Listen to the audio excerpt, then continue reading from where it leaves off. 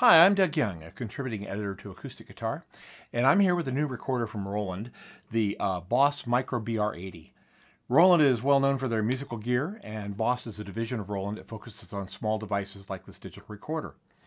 The Micro BR-80 is an update of a previous BR recorder that supports more tracks and offers some additional features. The first thing you'll notice is the Micro BR's small size, just a little bit bigger than a cell phone, and small enough to fit in a guitar case or even in your pocket, which is quite amazing for a full-featured 8-track recording system. The BR is basically 3 recorders in one with 3 distinct modes. In live record mode, the BR-80 acts as a simple stereo recorder with built-in microphones. In multi-track mode, you have 8 tracks, each of which supports 8 virtual tracks, which you can select between after you've recorded multiple takes, and you can overdub, mix, and add effects to each track. There's also an E-band mode, which lets you record yourself playing to a backing track. So the Micro BR-80 is nicely laid out with a useful combination of software, menu-driven features, and hardware buttons.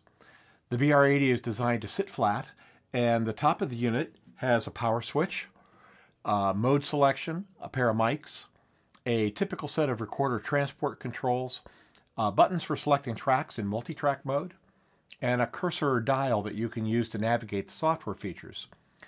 The center of the unit contains a small but readable screen where you access the software features, record level meters, and other features like that.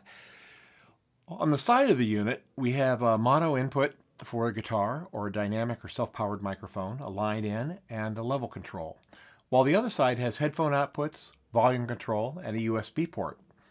The BR-80 can run on a pair of AA batteries or on an optional power adapter. The BR-80 records to an SD card, and it comes with a 2 gig card, but can support up to 32 gig.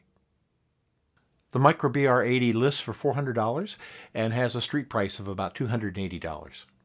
So let's check out how it works.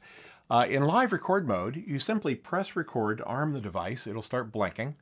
You check your levels, and then you press either record again or play to start recording.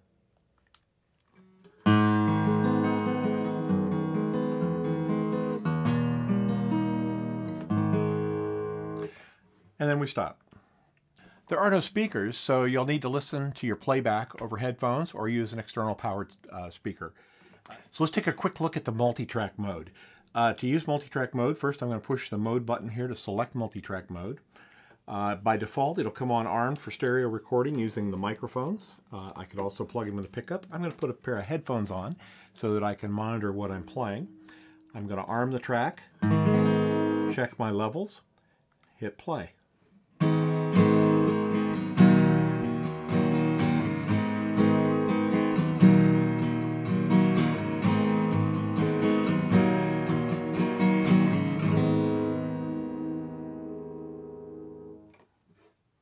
And then I'll stop, and I'll push stop and rewind together to rewind back to the beginning.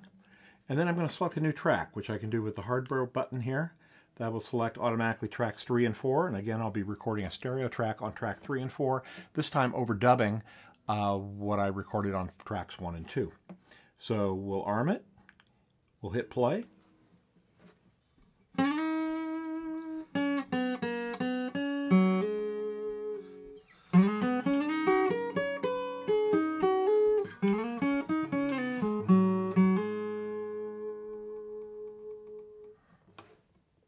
And then I can hit stop, and we'll rewind.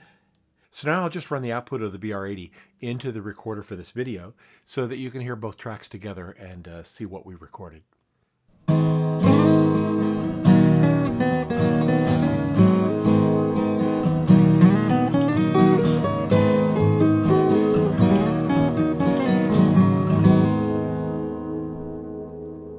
So I'm only scratching the surface of what this little recorder can do. There are effects, mastering tools, mic and amp simulators, the ability to loop parts, slow down to half speed for practice, and much more.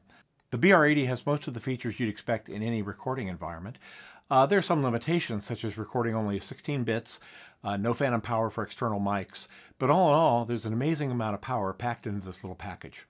For more details, you can read my full review in the January 2012 issue of Acoustic Guitar or here online at acousticguitar.com. For Acoustic Guitar, I'm Doug Young.